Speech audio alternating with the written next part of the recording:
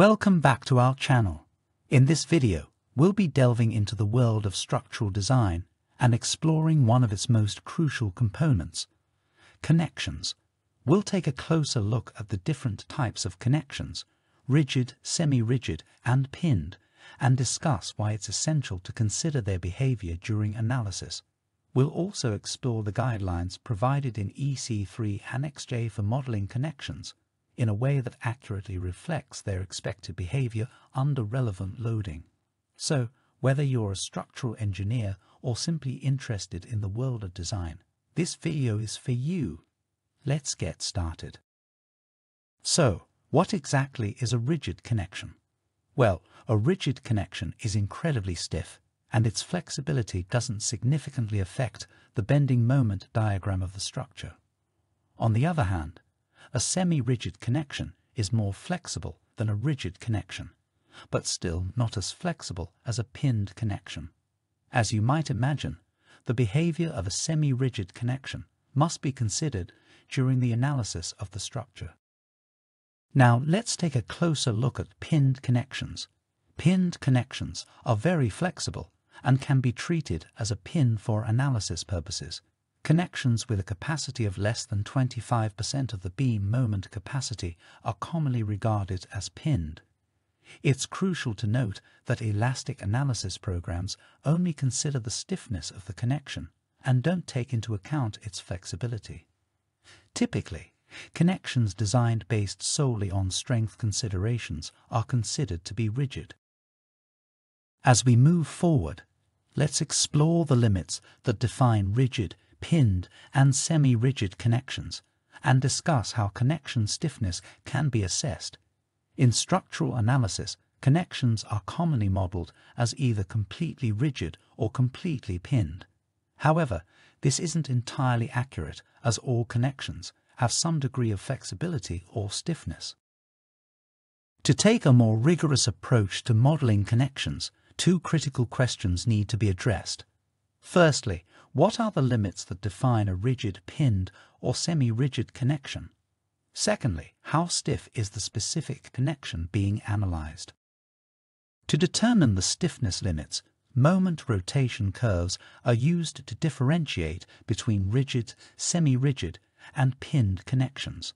However, there is no consensus on the slope of these dividing lines. For instance, in the UK, the slope of 2 times EI divided by L has been suggested as the division between rigid and semi-rigid, while EC3 Annex J offers 2 alternatives, A times EI divided by L for braced frames and 25 times EI divided by L for unbraced frames. The slope of the line between pinned and semi-rigid connections is given as 0.5 times EI divided by L in Annex J. Now, to assess the actual connection stiffness, testing is the only accurate method at present. Although methods of calculating connection stiffness do exist, many structural designers have little confidence in the predictions made in the current version of Annex J. Therefore, assessments of connection stiffness are usually subjective. In the UK, pinned connections are typically defined by their moment capacity, with connections having a maximum capacity of less than 25% MP regarded as pinned, provided they have some ductility or freedom to rotate. Now, we're going to be talking about how to model connections in structural analysis. Specifically, we'll be looking at the guidelines provided in EC3 Annex J, which aim to ensure that connections are modeled in a way that accurately reflects their expected behavior under relevant loading. Moving on, firstly we need to understand that connections have different levels of stiffness, which can affect how they behave under different loads. In order to accurately model connections, we need to consider the assumptions made in the analysis and ensure that the connection design reflects the real details. Now, let's take a closer look at the different ways to model connections, including using nodes at the intersection of member centrolines, nodes offset from member centrolines, or special deformable connection elements. This helps to accurately locate the support of a pin-ended beam.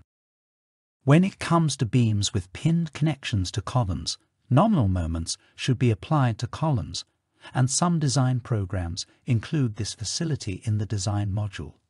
Alternatively, the nodes may be situated eccentric to the columns to produce the final moments in the column lengths. Short stubs from the column center line are generally modeled as the beam section. However, when the connection is some distance from the column center line, the modeling becomes more complex. For example, in the case of a hollow section beam to column connection, if the beams are not site welded to the columns, but bolted via end plates, the connection must be made some way from the face of the column.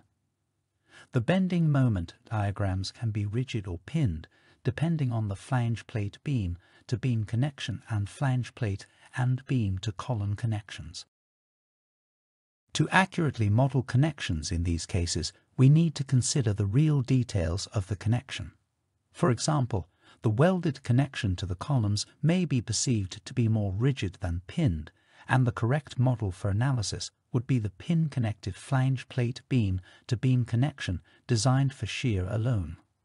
Alternatively, with a relatively thin column wall, the local bending stiffness at the face of the column may be the most flexible part of the connection, which could be assessed as an equally valid option.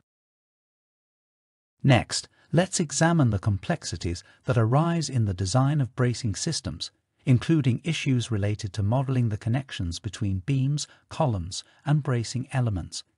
In the design of bracing systems, there can often be confusion between the structural designer and the connection designer. This is because bracing, columns, and floor beams are typically modeled on centerline intersections, but this can cause problems. In reality, the vertical shear in the beam-to-column connection should include the vertical component of the bracing force, and the horizontal component is transferred directly to the beam. However, when the bracing force is resolved into horizontal and vertical components at the connection to the beam, it can induce bending in the beam, which is not accounted for in the analysis based on centerline intersections. This can lead to omitting the force components from the inclined bracing. Finally, we will address some common issues with bracing systems and discuss more appropriate models for analysis. Specifically, when the bracing angle is shallow or steep, more appropriate models for analysis are needed. As such, it is recommended to use stocky members with high inertia for the stubs from the main members to the bracing. Moreover, the bracing connections to the stubs should be modeled as pins, with rigid connections between the stubs and the main frame elements.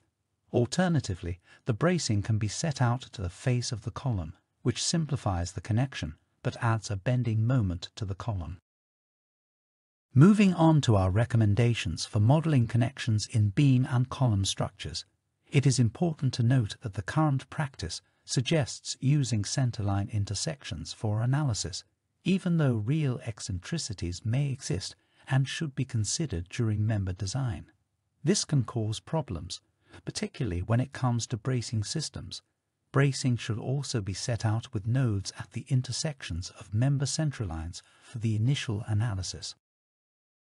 Furthermore, a second analysis may be completed with stub members between bracing and main members, or the real effects may be included manually.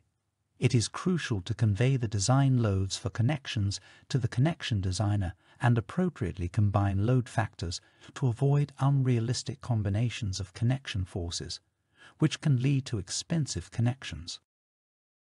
And that's a wrap on our deep dive into the world of structural connections.